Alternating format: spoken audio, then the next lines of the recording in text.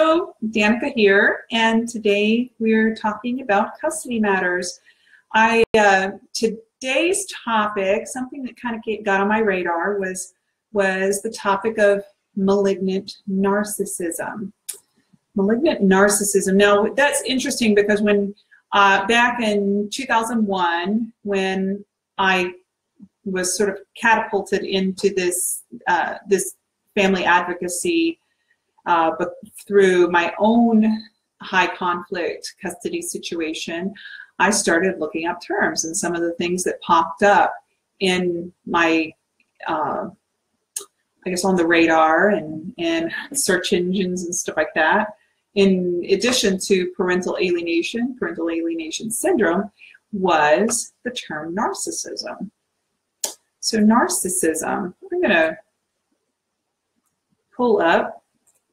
Now, it's interesting to me that many times back in the day, I actually had to sort of educate everybody, educate the mental health professionals on the different terms of parental alienation and hostile aggressive parenting and stuff like that. And I had to educate my lawyer, I had to educate the principals and the teachers and things like that on things to look for, because the thing is a lot of times when you get even a mental health counselor, you get psychological evaluations or whatever. Hopefully your situation doesn't escalate to the level of having to get that. A lot of times the people, even the professionals, are not experts in those topics. So they can actually get it wrong. So it's very, very important that they don't get it wrong. And a lot of times it's you educate yourself and then have to educate people around you. So anyway, so narcissism. Narcissism is actually, the Psychology Today. I am going to pull up on the internet a definition. Define narcissistic personality disorder. So this is the hallmarks of narcissistic personality disorder is grandiosity, a lack of empathy for other people, and a need for admiration. People with this condition are frequently described as arrogant, self-centered, manipulative, and demanding. Now, that's a very negative thing. Now, narcissistic personality disorder is definitely an extreme version of narcissism. However, and the same thing comes up. So what I want to really talk to you about is narcissism, even though it's definitely being thrown around a lot in family court, in contentious family disputes and things like that. Narcissism is very common in society, and it's very common with famous people. And many famous people, in fact, they would say, I don't exactly have the statistics, but narcissists make up most world leaders, most famous people, most CEOs, most people that lead major corporations could be categorized as narcissistic. Why? Because the thing is many times, in fact, I would say that for an infant's survival, they have to be narcissistic. Why? Narcissism is all about me. And just think about it. If an infant didn't have some sort of all about me, then when they were hungry, they wouldn't cry for mom to take care of them and feed them, mom or dad. If they were dirty or they were hurting or whatever, they would keep it to themselves. Well, that doesn't sound like a very healthy baby, a healthy reaction of a baby and stuff. In fact, on the elementary age, the reason that schools break up a child's age development from elementary, and then there's middle school, and then there's high school, is because there's significant brain developmental shifts that happen in those different progression of ages. So in the elementary range, a child, their whole world is revolved around them, all around them and their family, their core family. They cannot even imagine, it's not even on their radar really, unless it's brought to their attention, that their friend in third grade has any different routine at their home than they have at their home. You know, Friday night is pizza night at my house. So of course, Friday night is pizza night for all my friends and all that, because they really only think about themselves. They hit middle school, and that's when a lot of the times there becomes contentious relationships between parents and the kids, because the kids are noticing things outside of themselves. They are starting to explore, and they're starting to see how you know, a friend, they do it differently at their house, and they're trying things on, but they're still connected to the core family. They're still about themselves. And then in high school, it becomes much more about themselves and their friends versus their home family. So back to narcissistic personality disorder, many times, I mean, it's our job as a parent to teach a child to get out of themselves, to stop thinking so much self-centered, and to think other-centered. Now, there's extremes to that, because there's the narcissist tries to, it becomes so self-absorbed that they're sucking the life out of other people. And when a lot of times they will match up with a partner, it's almost like, you know, the two magnets that are attracted to each other. A narcissist is very much attracted to somebody that's like a codependent.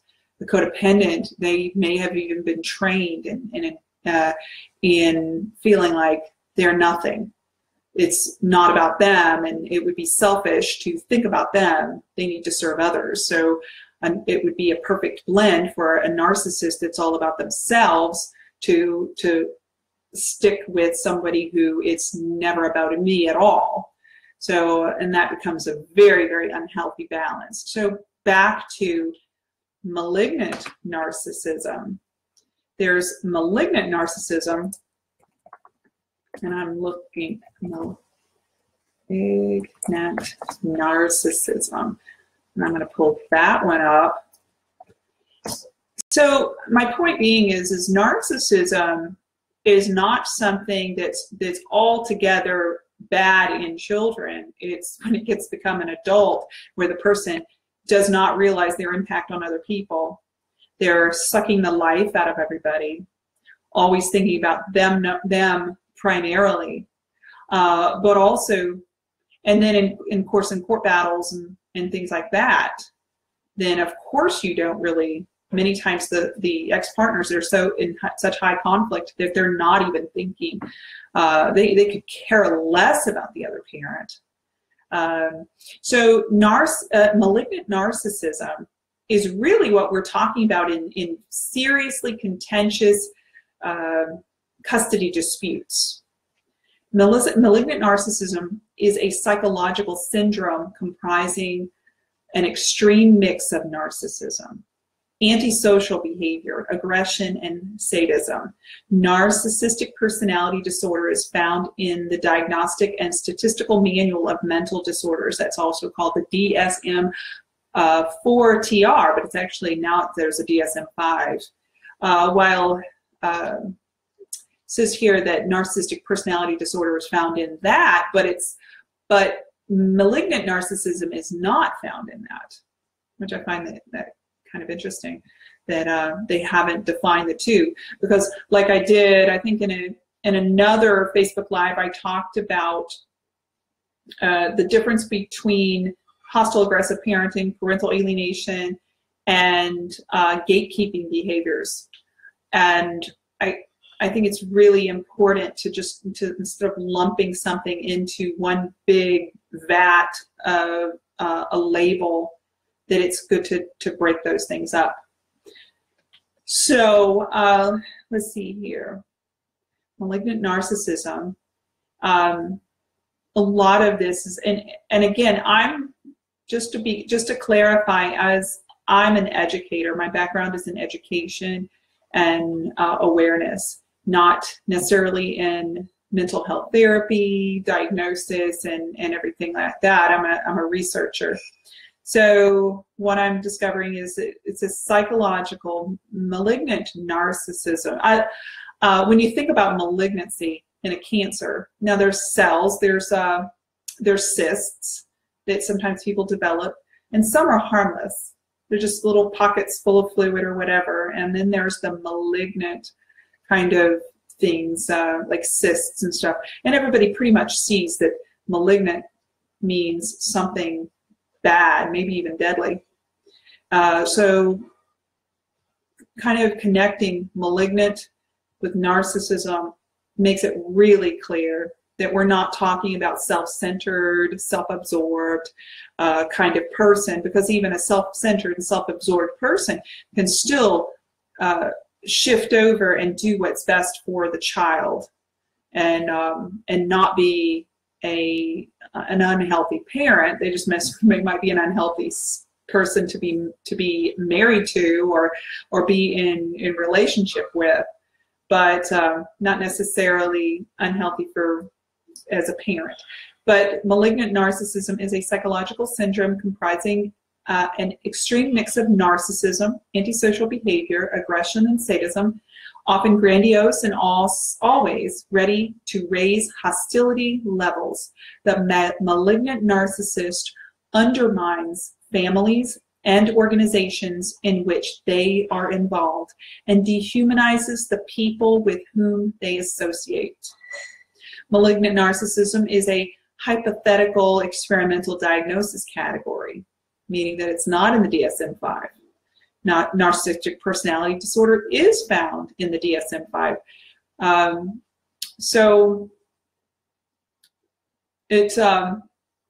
And the thing is just so you know, give you a little background, the DSM-5, which is also called the Diagnostic and Statistical Manual of Mental Health Disorders. So this is the Bible for psychologists.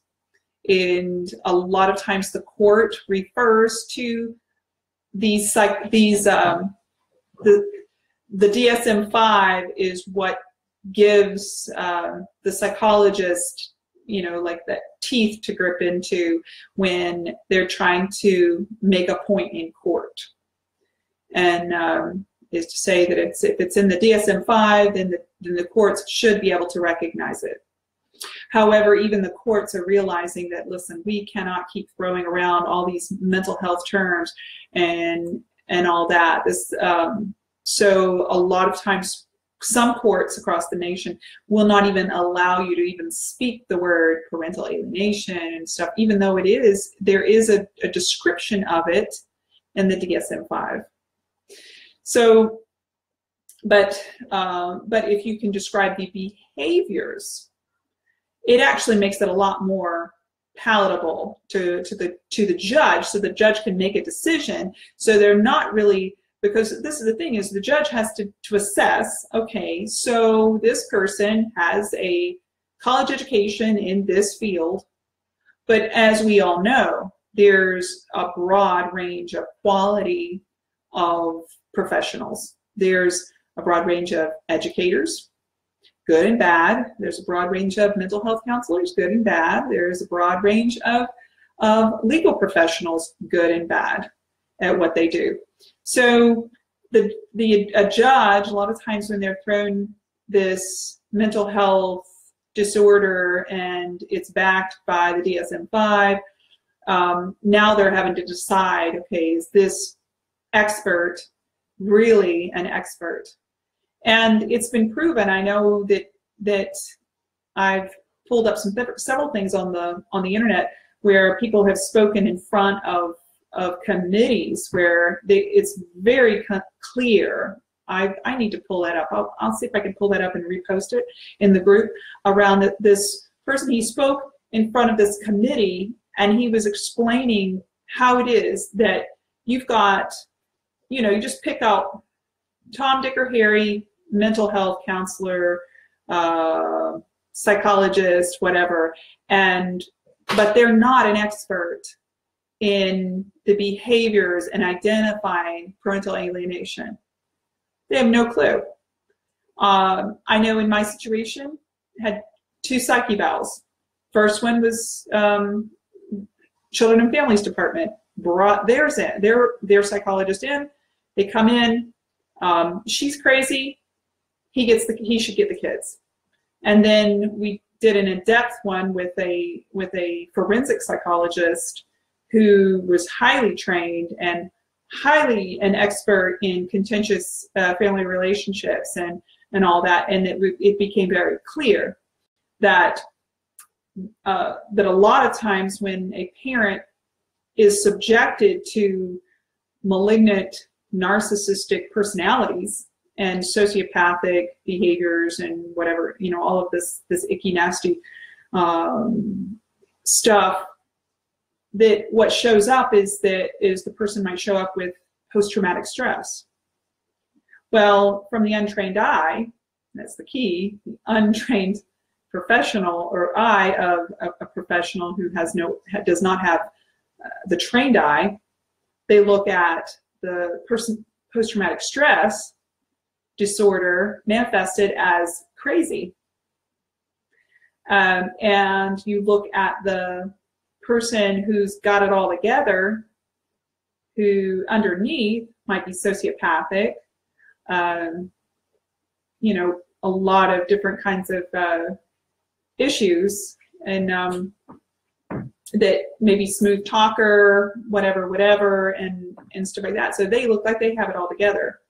So from a 15-minute visit, they may have it all wrong, and now they've really messed up a family. They've marginalized a victimized parent in favor of the parent who's targeting. So it can make a really bad situation worse and prolonged. So malignant narcissism is what we're talking about tonight. And I appreciate the feedback when you guys you get up here and you share on the thread, because that's really, I want to speak to the things that are that matter to you. In fact, I'm going to go to our group and see what's coming up. Let's see here. There. Okay. There we go. Trying to think.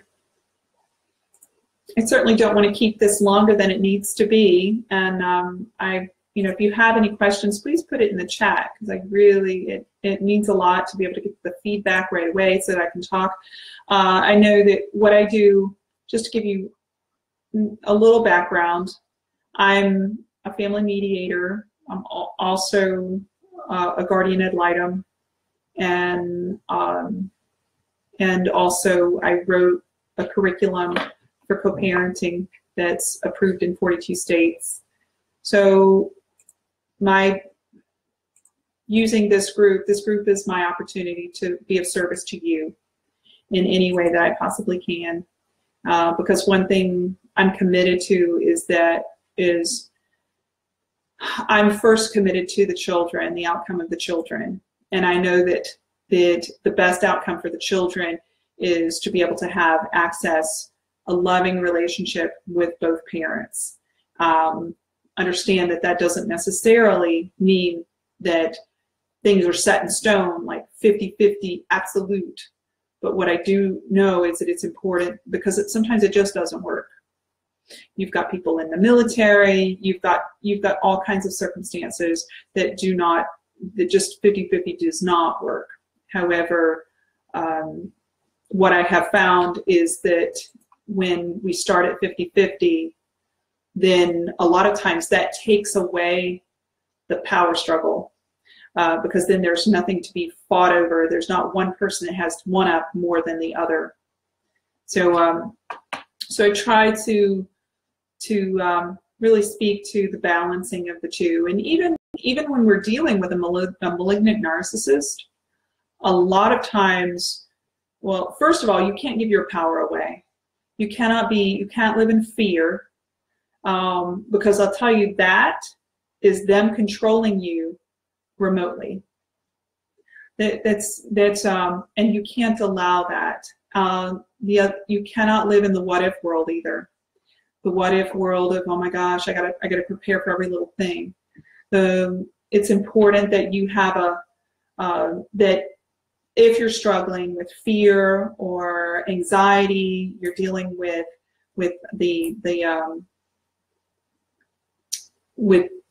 all of this stuff, and especially when you're in a swirl of possibly losing custody of your child, or you're afraid of what's happening with your child when they're not with you, it can just consume you.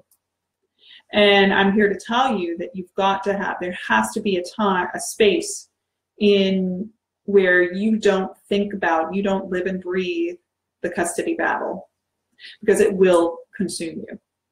It will take over your life. I know for me, I had to channel my energies into other areas to try to, kind of like planting a garden that had nothing to do with this garden. You really had to find something that lights you up, and that takes your mind off of the battle, because it will consume you. And when I say that, and that can be malignant in itself, like literally malignant. I know in my situation, it manifested 2 different kinds of cancer in my body. No doubt in my mind, at 2 cancers, let's see, melanoma, uterine cancer, and I literally lost my hearing. Had to get ear surgery to restore my hearing. And no doubt in my mind, it was from the stress and the all-consuming living and breathing of this court battle for over 5 years, and dealing with children that were targeted against me. So so please just have a few people that you're able to do your emotional dumping to if you need that, but make sure that they're the type of people that won't let you sit in it. It's like that are saying, okay, that's enough. That's 15 minutes of that. So we're going to set that aside, and now we're going to talk about something that is positive and uplifting. So just it's the only way that you're going to be able to survive this, and your health, your mental health, and is so important to your relationship with your children thriving. Because I think if I had one thing I could do, have a do-over, I wish I could race away, is my children, the years that I lost with them, where I was in survival mode, so I couldn't even enjoy them in the moment. I was just like a zombie, walking 1 foot in front of the other, doing the best I could, surviving, and putting on a happy face and pretending that everything was okay. So my children didn't get all of me. I didn't even get all of me. I was just a shell of a person. So to make this conflict go away quickly as possible, so everybody can move on. And and I still grieve over the fact that, well, all those lost years that my children had experienced childhood in a high conflict situation, and how is it impacting them as adults now? That's that's something for a loving parent. It has a lasting, like forever guilt trip, self-imposed guilt trip that is not even healthy in itself. But even that, I think it's one of the reasons I do what I do, is to coach you, help you through some of these things, so that you your pain is shortened, so it's a lot less than mine, than the time that I had to spend. So, all right, so it is 25 minutes into this. I think that I've give me some feedback. Let me know what you think, and if there's any other topics that you would like to bring up, just bring it up in the thread, and I will try to hopefully get it on my radar. Send me a private message if you'd like to talk to me, and we can have a we can talk about your case if you don't want to share it with the group. I love you guys. I'm of service to you. Thank you so much for being there, for joining the group, and I will see you on Thursday.